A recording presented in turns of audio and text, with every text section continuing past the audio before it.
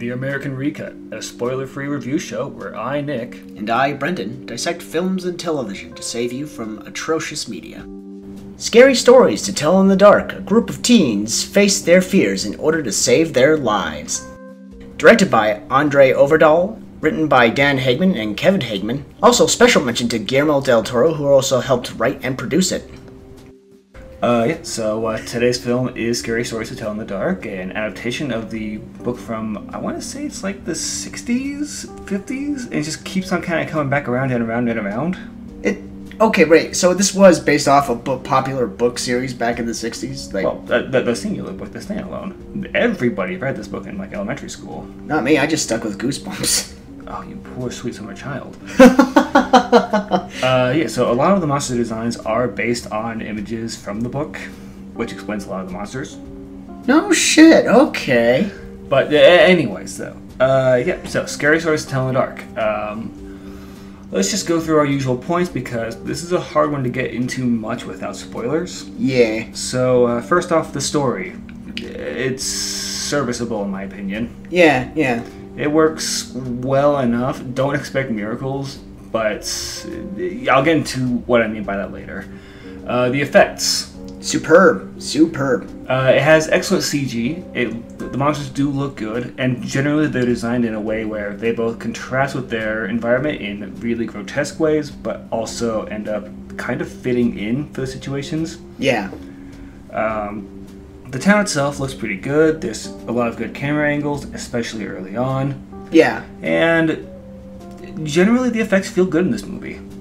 Admittedly, when I heard that Guillermo del Toro's name was associated with this, I was hoping for a lot more practical effects, but it is largely CG. It still works, though. Oh, yeah, definitely. Characters. They work, we do have typical archetype horror movie characters, the know-it-all, the bum, the prom queen, the what have you, throwaway characters, but we do have, I kind of disagree with the throwaway. I feel like they work better than I expected for a movie like this.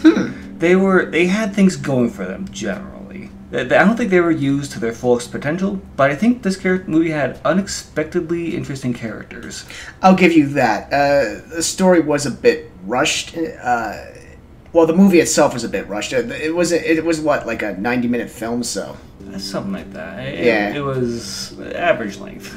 Yeah, average length. So not a whole lot of time to fit in a whole bunch of character development in there, but the characters were pretty good. Protagonist was pretty good. She was okay, yeah.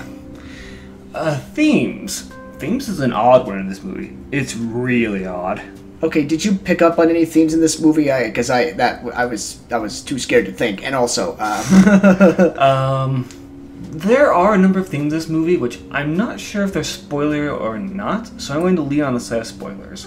But I think that the broad message for themes of this movie is that there's hints of themes, and they kind of get started on some tracks of themes, but I don't think they really take it anywhere.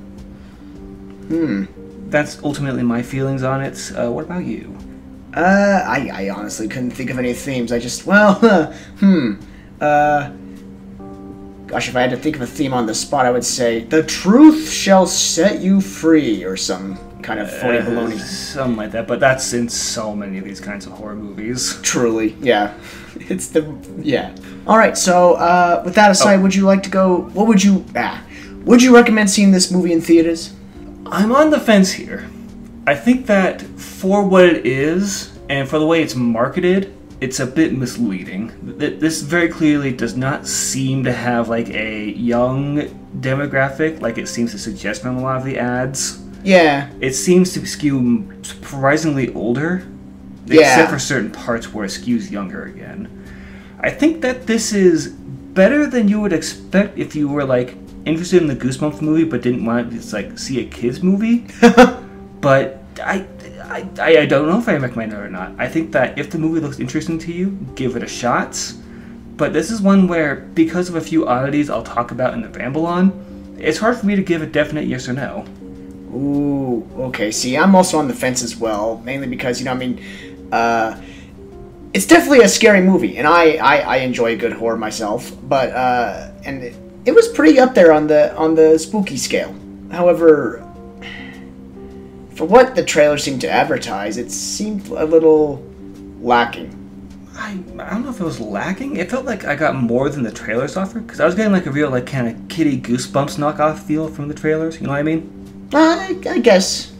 But it skews way older. It's odd. We'll talk about it in the next part. All right, yeah, we will thoroughly dissect this a little more in the Ramble On. We will see you there, folks. See you after the skip.